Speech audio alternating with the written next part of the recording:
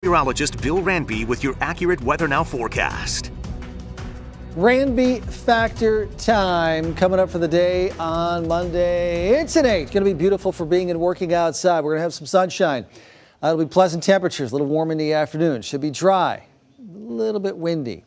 Tomorrow night, we're going to start looking for a chance of a shower or thunderstorm to form well after dark, and especially north of Omaha, according to our computer model here. So maybe overnight tomorrow night, a scattered shower or thunderstorm into southeast Nebraska late night.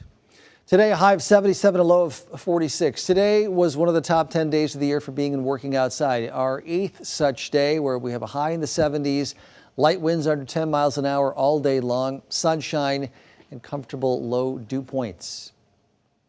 What a day. Well, tonight we're dry, no precipitation today, and we're now a month where we're an inch below average moisture and 5 inches below year to date. Really could use some rain here as we head into fall. There's downtown the distance, clear skies in 64, light winds, east-southeast breeze 5 miles an hour, down to 57 now.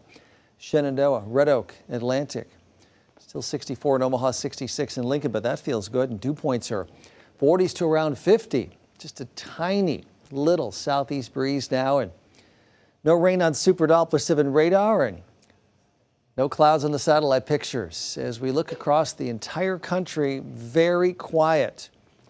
See a system moving off the east coast with a few showers and thunderstorms, but that's about it. And a lot of sunshine coming up for Monday. No chance of rain during the day, and temperatures into the 80s in the afternoon. High pressure edging away. A little bit more of a south breeze blowing tomorrow, kind of breezy into the afternoon. Right up in here, a couple of scattered showers and thunderstorms develop overnight tomorrow night. Warm front pushes through the area. Tuesday, it's pretty good. Windy and still pretty warm. Tonight's low temperature 53. That is mild with the mostly clear skies.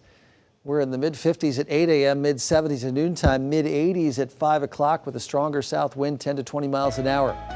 High of 86. There's that thunderstorm chance late night, Monday night, early Tuesday morning.